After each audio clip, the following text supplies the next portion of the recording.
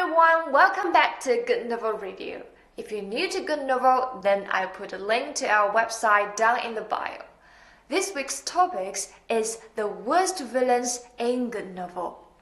The amazing son-in-law, aka the charismatic Charlie Wade, has some of the worst human beings that I couldn't even imagine in my worst nightmares.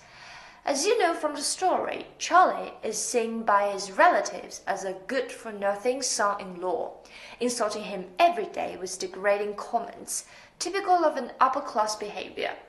They bully and insult the weak, yet when they're with other people of higher class, they act just like a fawning dog. To make a list of Charlie Wade villains could take up this whole video, but if I have to name one, then Captain Schwartz is at the top of the list. This person, oh my god, he will turn on his own flesh and blood just to save face. He even uses his son and illegitimate granddaughter to get what he wants. He plots to murder his illegitimate granddaughter and blamed his son for it, and even tries to have his daughter-in-law murdered.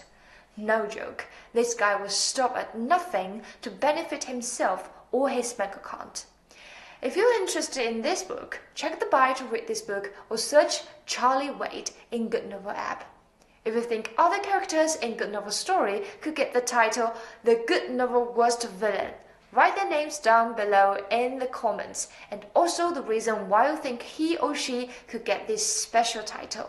We'll pick 3 good comments to give 150 coins. If you love this video topic, like, share, comment this video to let me know. Thanks for watching. See you next time. Bye.